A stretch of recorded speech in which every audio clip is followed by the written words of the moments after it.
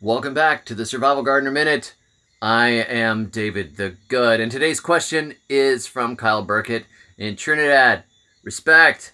So, he asks about using urine as a fertilizer. He said he likes watching my videos, he's gotten some good ideas, and he's been diluting it 20 parts water to 1 part urine, watering a couple of times a week. Is this too much? Is this too little? So let's talk really quickly about urine as fertilizer. Obviously, urine has a lot of nitrogen in it. It's a very good fertilizer, but it also has a decent amount of salt in it. And a lot of the minerals that go through your body are passed out of your system. It is a safe fertilizer and it works well as a foliar feed, but if you use it too strong, it will burn things. So along with questions about urine, I get a lot of questions about Dave's Fetid swamp water, the big swamp water barrels that I use and I have written about extensively. And people say, how much should I use? How diluted should I use it? Well, that stuff is strong too.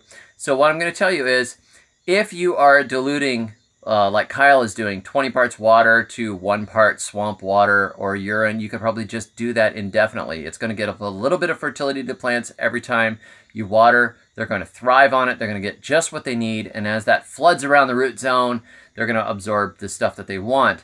If you want to do it more like you've got regular irrigation, maybe you've got drip irrigation, maybe you have overhead irrigation, you want to just water with regular water most of the time and then occasionally give them some fertilizer, what I would do is do like 6 parts water to 1 part urine, or maybe 4 parts water to 1 part fetid swamp water, somewhere in that range, and hit it like every 2 weeks. So if you're going to do it stronger, hit it every 2 weeks that way, give it a good burst of fertility. Or if I see plants are turning yellow, they're not very happy, they look like they're a little beat, that's when I am going to bust out a stronger dose and give it to them. But you're going to learn over time, because if you give them too much, they start to get really green, and then what happens is sometimes the edges of the leaves get burned, and then it becomes too much, and you're like, whoa, that's too much, too much. It becomes very obvious. If you're not giving them enough, they're languishing, and they're maybe getting a little chlorotic looking, and they're just not thriving the way you want. Well, up your dosage a little bit, because what you put into those barrels is going to be different in each batch. There's going to be different concentrations, and it's not the sort of thing you can easily turn around and do a test on.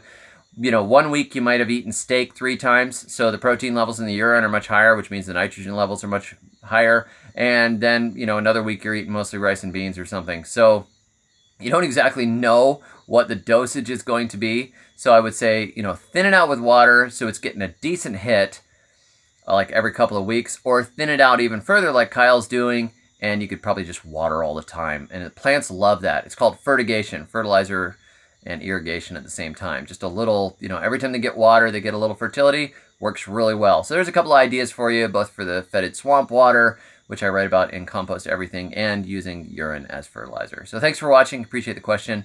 You guys be sure to stick with me as we go through the apocalypse together. Enjoy the rest of your Sunday. And until next time, may your thumbs always be green.